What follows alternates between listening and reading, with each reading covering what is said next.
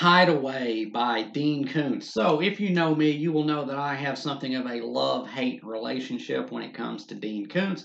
He has written one of my favorite books of all time. That would be his novel Intensity, what I consider to be his masterpiece. That book just really resonated with me pretty deeply, and it means a lot to me in a personal capacity. And I really, really love that book. However, I will readily and wholeheartedly admit that Dean Koontz has written some absolute shit tier books. Um, and at this point in the game, he is so far past his prime that he is basically just phoning it in, which is why I don't really read any of his newer books. But Hideaway here came from his golden age. And what I demarcate as Dean Koontz's golden age is 1980 to 1995. That is the era when he really kind of hit his stride as a writer. After years of struggling, he finally came into his own. And now that's not to say that all the books he released in that time period are classics or even particularly original, because Dean Koontz is not a very original writer. But that is the era when he put out some of his best work, actually most of his best work, actually. He put out a lot of bangers between 1980 and 1995. And Hideaway is one of them. Now, this is actually the basis for that really terrible Jeff Goldblum movie back in the 90s, in which Dean Koontz makes it very clear in the afterword here that he despised. Um, but the book is much better than that movie. This is actually one of Dean Koontz's better works. This is a pretty great thriller novel. However, although it came out within Dean Koontz's golden era, it did prefigure in certain ways where he would later go after the golden era was over and he moved into much more explicitly religious fiction. In fact, Hideaway is basically a Christian novel, only kind of edgier with sex and violence and profanity in it, but its messaging, its themes are explicitly Christian. So take that how you will. But what actually is Hideaway about, if you don't know? So there is this guy named Hatch Harrison and his wife Lindsay. They are traveling home one night when they have a car accident and their car runs off in a frozen river and he dies for a significant amount of time. I think he's dead. I think it says like 80 minutes.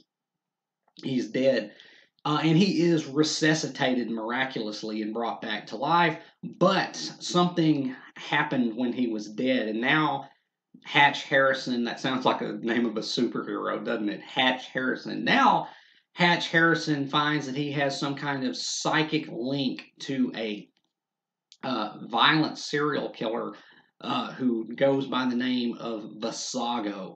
When the Vasago, if you don't know, is one of the crown princes of hell in satanic theology, I think, because Vasago is a Satanist in this book. But the crux of the book is that Hatch and Lindsay, they recently lost a child to cancer and they want to have a family again, so they're trying to adopt this girl, this little disabled girl who has some physical impairments. And so they're trying to start up a new family with this girl they're adopting, but then, they're also trying to contend with the fact that Hatch has some kind of inexplicable link telepathically with this serial killer named Vasago, and it all leads to a decidedly thrilling climax, which is actually one of Dean Koontz's finest, I think. So let's talk about the writing in Hideaway. And before I get any farther into the story discussing it, I'm going to say that I will spoil this. So if you don't want this book spoiled, you should leave now or stop before I go too much farther into discussing the plot, because part of what I think you might want to know about this book has to do with how it ultimately concludes. But to start out, let's talk about the writing, because Dean Koontz is a far better writer than he is an author. And I use that kind of nebulous distinction here to denote someone who can craft good sentences and actually write proficiently, but isn't always the best storyteller and is almost never an original storyteller. That's pretty much Dean Koontz. I'm often kind of in awe a little bit of Dean Koontz's prose in his books because it is decidedly more elevated than your typical mainstream genre thriller fare, like Stephen King, Dean Koontz's primary competitor. Stephen King's prose is notoriously colloquial and kind of plain and uninspired, but Dean Koontz really can craft a good sentence when he wants to, and I think he knows his weaknesses as a writer, and so I think he focuses more energy on where he stands more to succeed, which is the actual writing of the books.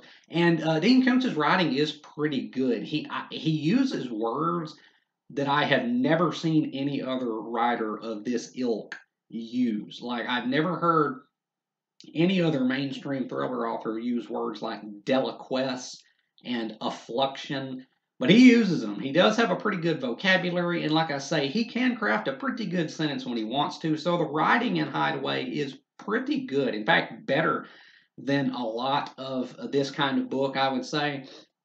But now let's talk about the characters because that is where Dean Koontz almost always invariably fails is the characters because Dean Koontz does not really understand character writing very well.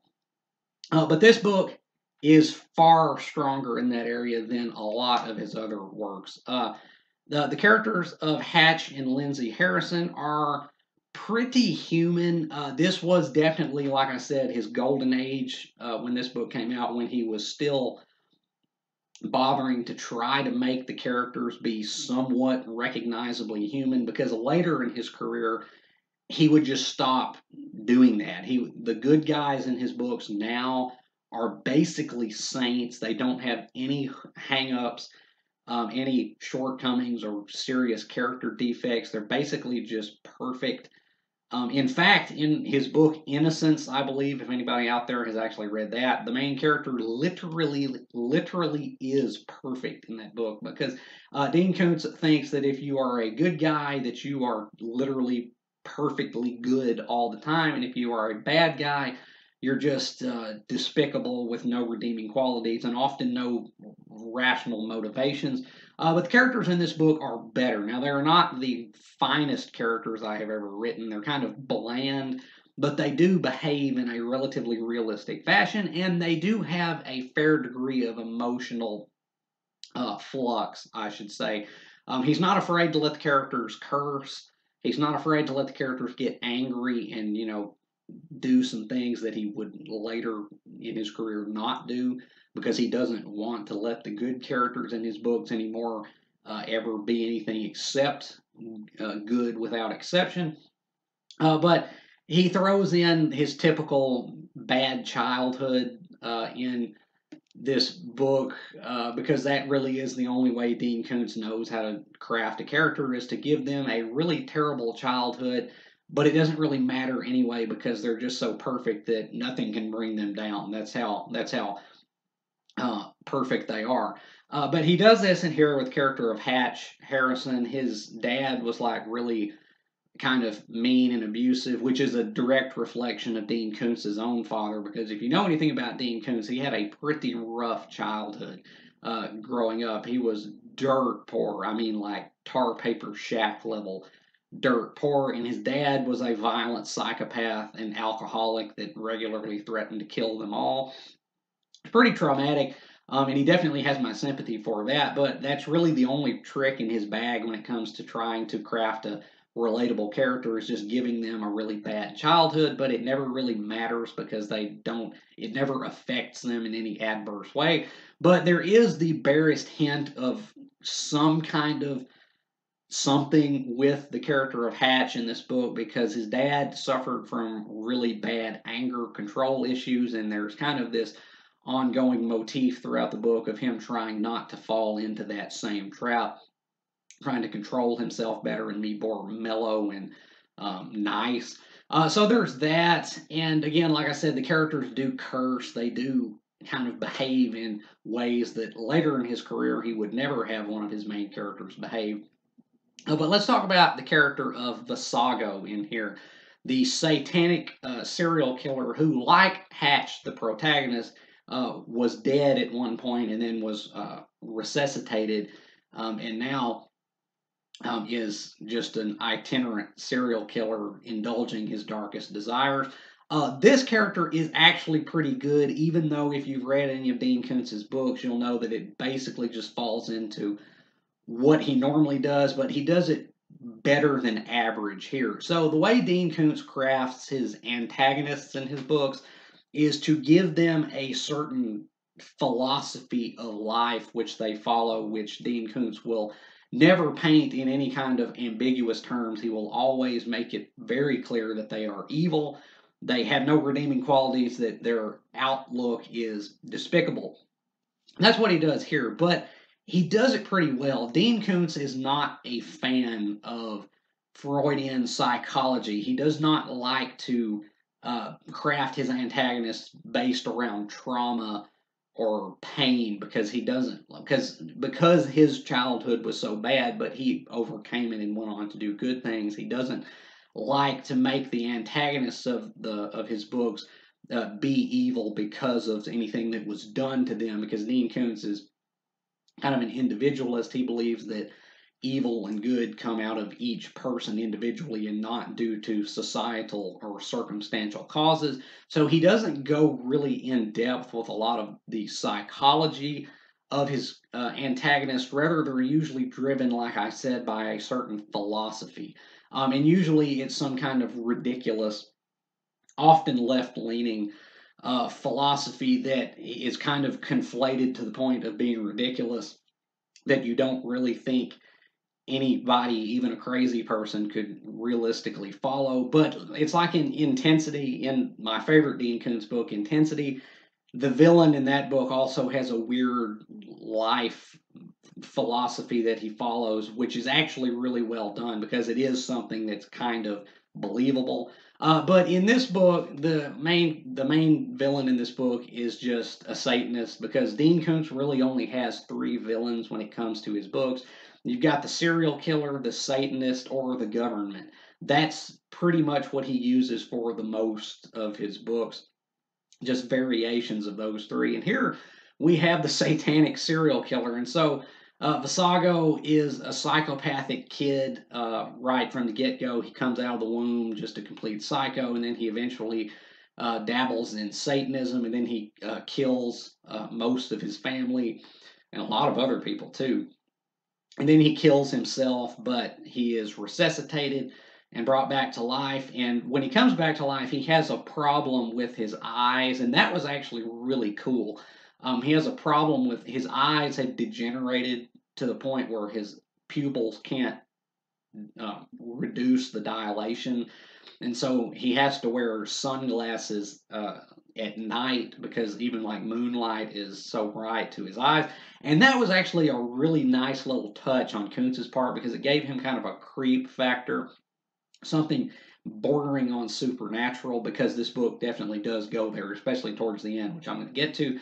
But that part with him having to wear the sunglasses at night because his eyes can see in the dark but not in the light, that was actually really cool. But the character in this, the main character of the villain, is pretty good for a Koontz book. I mean, there are Satanists out there, obviously, although I doubt most of them resemble this. But in Koontz's mind, they do resemble this, and so he's just decrying what he doesn't like. But it works in this book. You do understand how the villain thinks, and it is something that could reasonably be something that could reasonably happen in real life with a real character like this. So it works. It's pretty good. Both the protagonist and the antagonist in this book are pretty remarkably well done for a Koontz book, which is a large reason why this book is why I say this book is one of Koontz's finest, because he hits more than he misses with this one. And the story in this is really thrilling, especially towards the end. The climax of this book was actually really well done. It was very thrilling, but there is something that happens at the end of this book, which will probably turn a lot of people off. So be warned, I'm going to spoil this book right now. So in the finale of the book, Hatch and Lindsay have tracked down Visago, who has kidnapped their newly adopted daughter Regina and taken her to a fun house, which is his base of operations. That was also something that was really cool. That his lair is this abandoned fun house. It's abandoned amusement park, I should say, a fun house in an amusement park, which had a ride called Hell. So there's like statues of like demons and Satan in underneath this amusement park. It's kind of silly, but it works. It's kind of cool when you're reading it.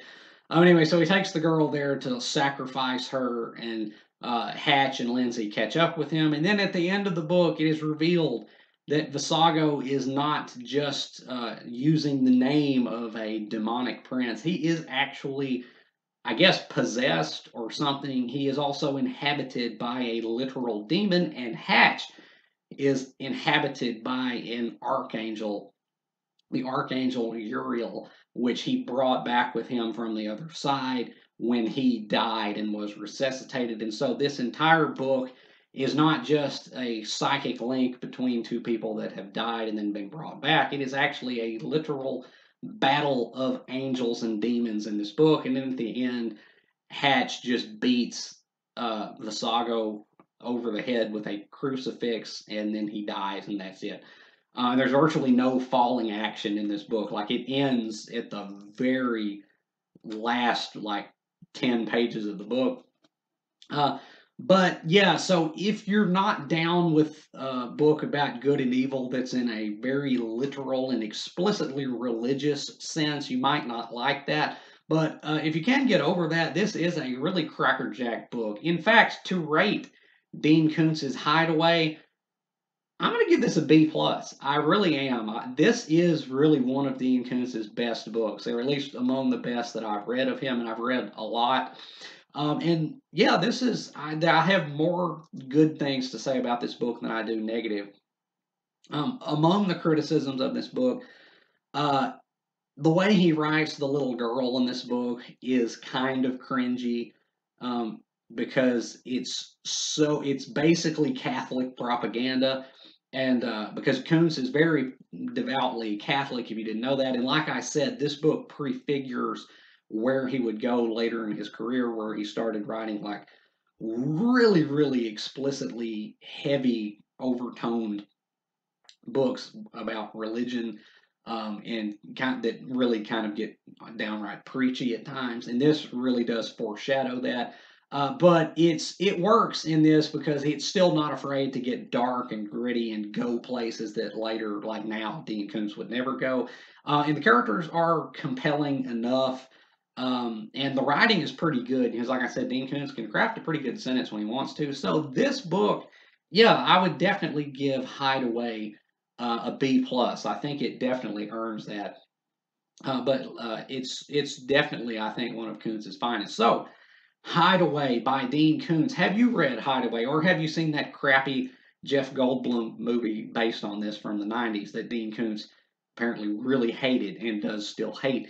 Let me know down in the comments whether you have read this book or seen the movie, what you thought of the book / movie, whether you have agreed or disagreed with anything I said about it here today. And if you have not read Hideaway, I could really recommend this if you are in the mood for a fast-paced, although kind of thoughtful in a theological sense, thrill ride, because that's what this book is. It is very thrilling, very well paced too. I think it's not 400 pages; it's 300 something pages, and it moves at a pretty good clip. That's another thing that Dean Koontz is pretty good at, is keeping the story going at a good pace, and this definitely succeeds there. But it does kind of have some themes to it, some messages that a lot of books of this kind would not have. And if you're down with that, if you're Catholic or religious in any sense, and you're down with that, yeah, pick this up because it'll probably be pretty fun for you. And as always, if you have enjoyed anything you've seen or heard here today, remember to hit that like button and subscribe. I would really appreciate it. And until next time, Peace.